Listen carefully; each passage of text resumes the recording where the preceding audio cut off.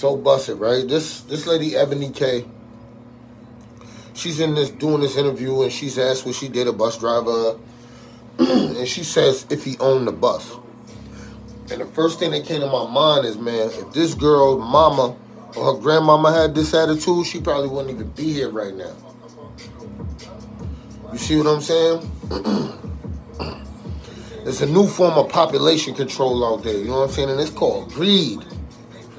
You know what I'm saying? So when this woman, when she stand up and she say, yo, I'll only date the bus driver if he owned the bus company, she's really priced herself out of the bus driver's range.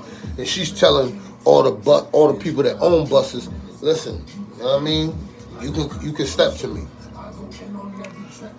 When Kevin Samuels used to ask those women, you know what I'm saying, what they ideal man was and what he made, most of those women, most of those so-called black women will price out the so-called black men, or price out 99% of the so-called black men just by the figures that they was giving off. So Kevin Samuels was already hip. He said, okay, I see who you trying to attract. You know what I'm saying? So a lot of times he was just trying to get them to say it. Like, yo, don't chase these gold diggers, man.